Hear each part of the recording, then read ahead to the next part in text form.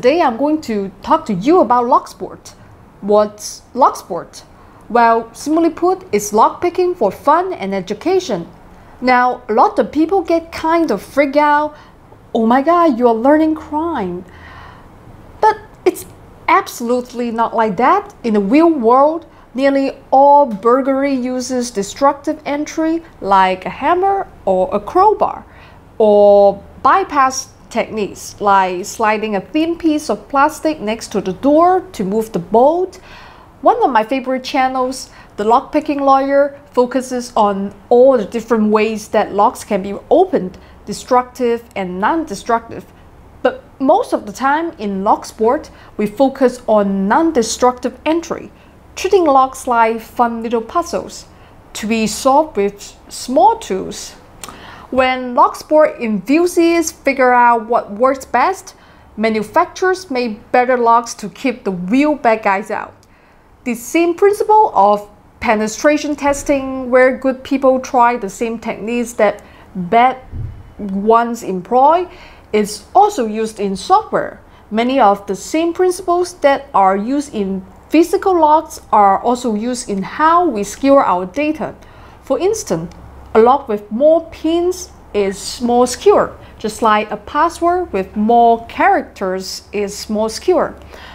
But just because you have a very complex password or key, if it's part of a weak system, that complexity does not need to be solved.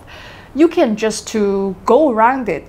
LockSport is an effective and fun introduction to basic information security concepts. For me, I also have very poor manual dexterity and spatial skills.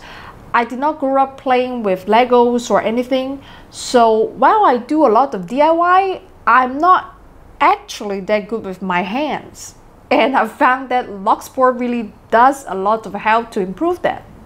Before we get started there are a few rules that go with lockpicking. Rule number 1. Never pick a lock that you don't own or do not have permission to pick. Rule number 2. Do not pick locks that you rely on or that in use. Rule number 3. Don't break any local laws. Now, to start with, you should understand I'm actually pretty terrible at picking locks, but it doesn't matter since I just do it for fun, and so long as I get a tiny bit better than I was last time, I'm happy. I only compete against myself, but compared to all the real lockpicking people on YouTube, my skills are a bit of a joke, so I won't go too far trying to teach techniques.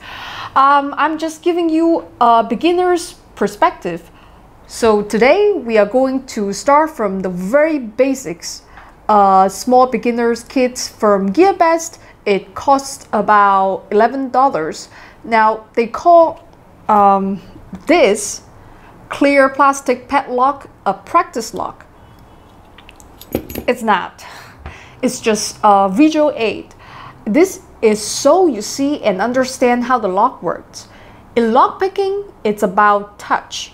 Once you know how the lock works, you have to do everything by feel. So you need to practice by feel as soon as you can, or you learn bad habits. Also, these locks are made of acrylic, which quickly gets destroyed by the picking process. Also, the tar ones are not very good, so they're too easy to pick and give bad habits. But when you first buy it, yes, pick your transparent lock a few times so you understand what the process is and how the lock picks work. Here, watch. Okay, now I'm going to use a hook pick. I'll apply medium tension to the 5th and 4th pin up to the shear line. See how they move too easily. Boom. But as I said, this is meaningless as practice. It's just to get a picture in your mind so that your hands, your fingers can follow later. So how to practice properly? Just go out and buy some locks and get to work? Probably not. Fortunately, they sell practice locks where you can set the number of pins starting from 1 and going up to 7. Then you can add more complicated types of pins like mushrooms, spools, and serrated pins, but we won't get into that today. There's a technique called raking. That's when you quickly move the pick over the pins. It's kind of like breaking a password by throwing a bunch of random numbers that did really fast. The rake bounces the pins around, and a lot of the time they bounce into just the right place and the lock opens. It's a good way to initially try to open a lock, but it's really hard on practice locks and I don't want to wear mine out. Raking is of course a skill you need to learn though. I just like to focus on single pin picking most of the time. Here are 2 practice locks. The Ultimate Adversary practice lock and the Easy Ricky practice lock. Here, let me show you.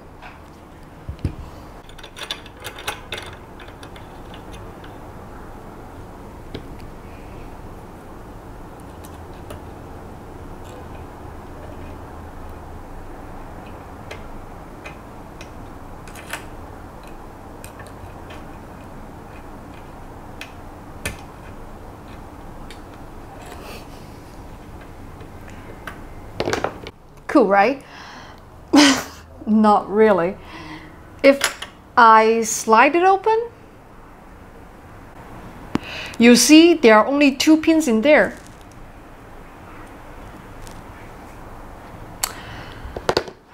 This is actually really fun for parties because you can pass the lock around and almost anybody can open it and get a feel for things. You can pass it around, and if everyone can do 2 pins, you add a 3rd. It's a good way to get people interested in security and DIY who might otherwise not care. But what if you can't get your hands on a practice lock or they're too expensive? Well, you can save a bit by making your own. Here's how. If you don't want to buy a practice lock, you can actually make them for yourself. You can buy cheap locks like this.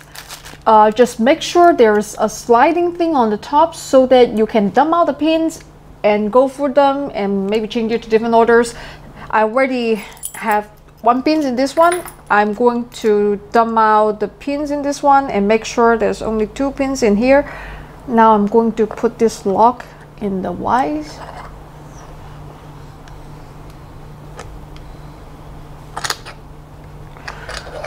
Then I'm going to put my thumb, try to slide up.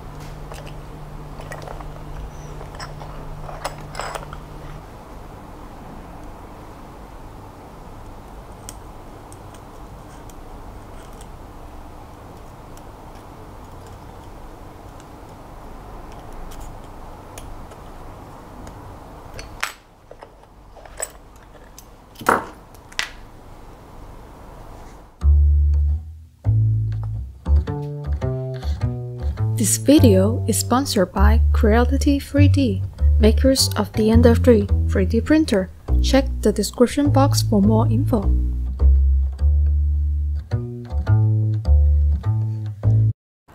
So, what about, real lock picking?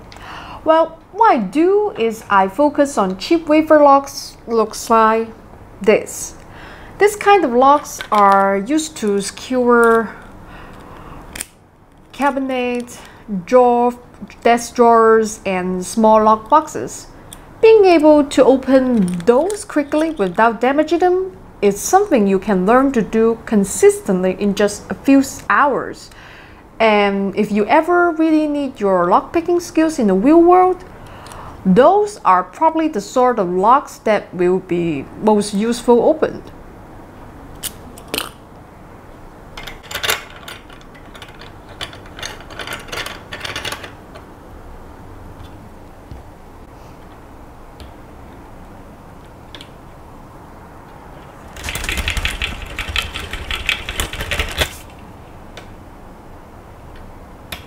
All right.